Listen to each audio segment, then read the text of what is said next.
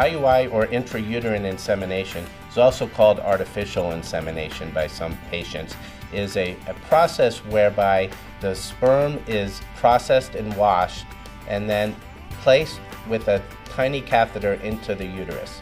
What it does is it gets a higher concentration of moving sperm closer to the eggs. Ovulation induction is a method where the ovaries are stimulated with a variety of different fertility drugs.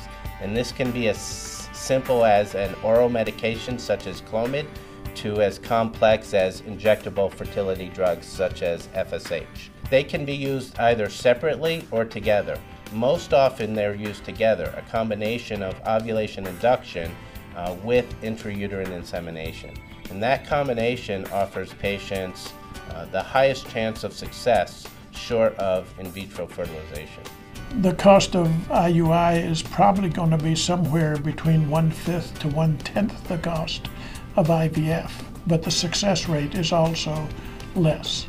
So IVF is more successful in terms of per procedure, but if you don't need it, it's cheaper to do one IUI or two IUIs than it is to do IVF. But once you start doing 4, 5, 6, 7 IUIs, then all of a sudden you're getting into the cost of an IVF cycle. Then it becomes cheaper to do an IVF cycle.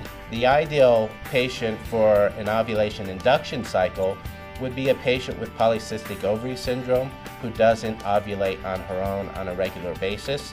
Those patients get pregnant very easily with the use of ovulation-inducing agents.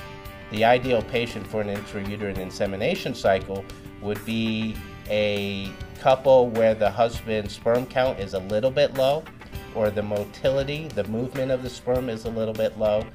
I have to take with each individual to try to give them what I think their chance of success would be. Nationally, IUI or intrauterine insemination success rates run about 15 to 20% per cycle, and that compares with what natural fertility rates are. Natural fertility rates are only about 22% per month. And so when you have couples who are having trouble conceiving, ovulation induction and intrauterine insemination gets them close to what normal conception rates are.